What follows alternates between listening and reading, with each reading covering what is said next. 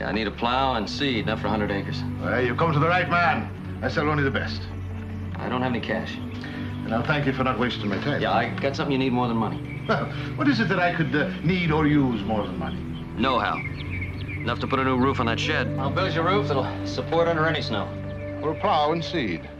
That's right. And who'll be supplying the material? Well, you will. In that case, my lad, I'll be needing a bit more on my side to make the bargain even. I'm freighting in some sacks of grain from Mankato. You'd be stacking those in the shed, and neatly, too. Consider it done. I'll be after wanting this done in 3 weeks. It'll be done. But if something goes wrong now, your word is not going to keep the rain out of my shed.